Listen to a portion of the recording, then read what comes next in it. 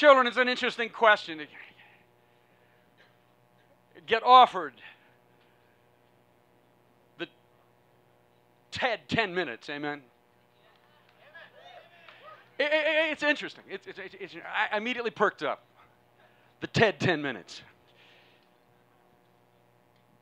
It's an important thing that Ted's been able to do. Whatever you think of Ted's politics, that's not an issue here. I'm saying it's an interesting thing to arrange for us to talk and to listen, which is something that's nearly impossible right now. The circle of talking and listening and action, talking and listening and action, talk, listen, act, talk, listen, act, has been broken for us. Brother Larry was just talking about the danger we're in.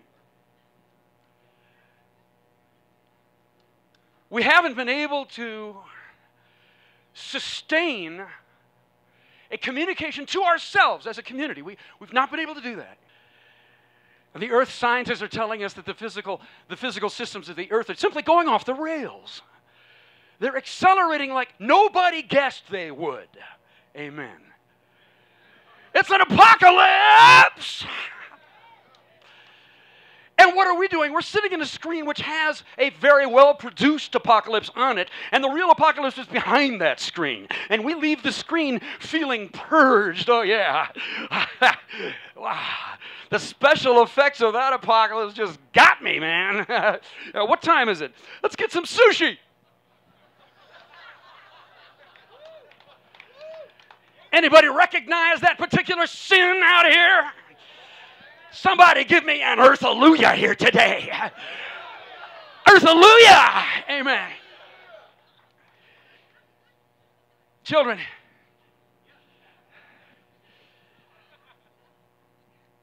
the circle of talking and listening and action. Let's go back to a classic example of when we did just that. We had something called town criers. Amen, praise be. A town crier was imbued with the power of the commons. And not only was a town crier able to be down there at the speaker's corner in the old green place in the center of town, down there at Crier Square, amen. The town crier had the right, and the town crier had the responsibility to run up those streets, down those alleys, up those fire escapes, across the rooftops. That town crier was charged with the job of shouting so loud and running so fast and having such durability going all over town because that town is on fire. And we trust that person to save our lives. Amen, praise be. That shouting must invade into our private moments. We give that guy, that gal, permission to do that. Come on all the way into my bedroom. Come into my kitchen. I want your shout to reach me so I can save my kids and get out of here. Amen. We don't have that person right now. We do not have that function right now. That town crier is not sustained by us right now. The talking, listening, action circle has been broken. And like Brother Larry told us, the evidence that we have before us couldn't be more unprecedented. In fact, we hardly know what to do with it. The air that we breathe, the water that nourishes us, the ground we're walking on. It's not just climatic. I was in Virginia 10 days ago. I could feel the emotions of the earth coming up through this brick building I was standing in. Get the baby out of the brick house. Amen. We now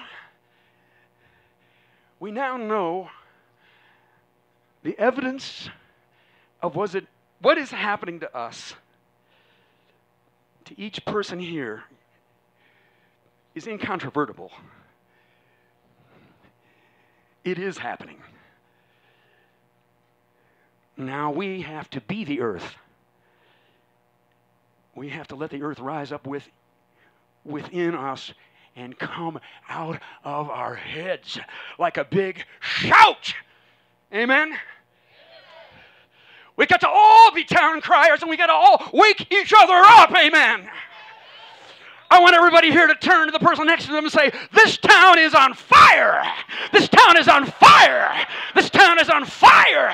This town is on fire. This town is on fire. This town is on fire.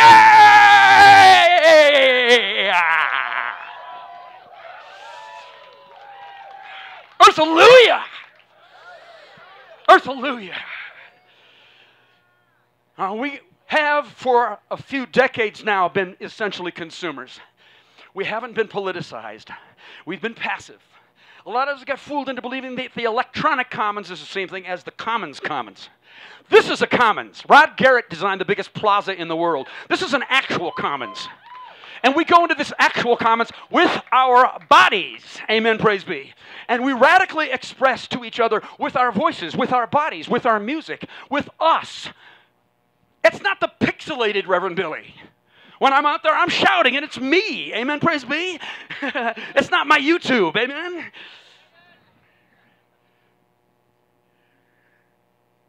We have in us, down deep inside, a cultural memory that we can call back up. We have to be radical Americans again. We have done wonderful things.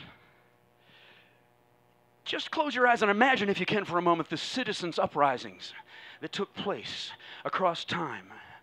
When we shook off, when we resisted, how amazing was that, the British Empire? When we abolished slavery, all the freedom movements,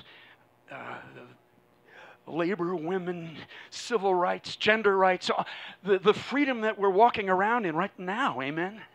Hallelujah. That was a gift to us. It was a part of a historical gift economy. It comes across time to us from Americans who rose up, went down to the commons, and risked their lives. Some of them died. It's our turn to do just that. We have to actually risk our lives for life. The earth scientists are telling us that the changes that are going on right now in the physical systems of the earth are not necessarily taking into consideration our plans. Coastal cities, how we distribute food and money and power. That's not necessarily arranged on our behalf.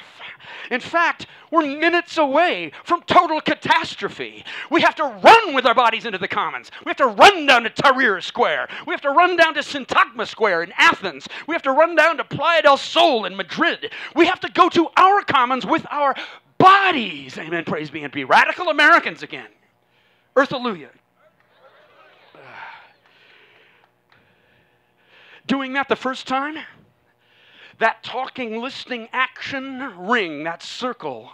I remember standing in circles after 9/11 towers crashed. And we stood in Union Square. We would stand in circles and pass the talking stick, one to the next, to the next, to the next, to the next. We would all stay there until we were all done. Resurrecting real talk, real listening, and real action as a result. That's something we can do. It's something that Americans have done. We just haven't done it for decades. We're very passive. We're very depoliticized. We're consumers right now. Children, hallelujah. I think I made a mistake. I think I was telling you that in our amen, praise be. I think that I said that there was no amen, hallelujah, sister. Amen. Hallelujah.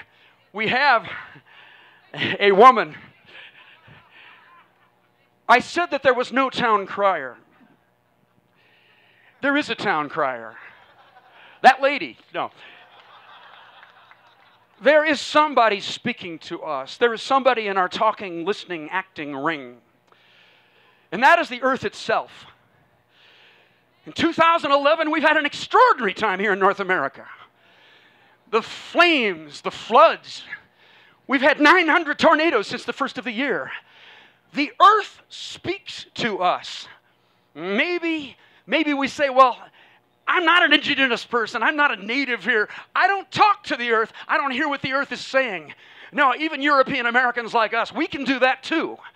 We can listen to the earth, and the earth can be our leader. And the earth will go into the commons with us. Because we are the earth. We are 100% earth. Amen. Did you feel that? Hallelujah. Earth-hallelujah. When we shout earth-hallelujah, we are the earth shouting to the earth. Somebody give me an earth-hallelujah here today.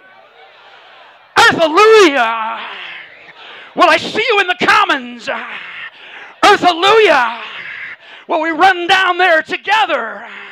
Earth-hallelujah. Thank you, everyone.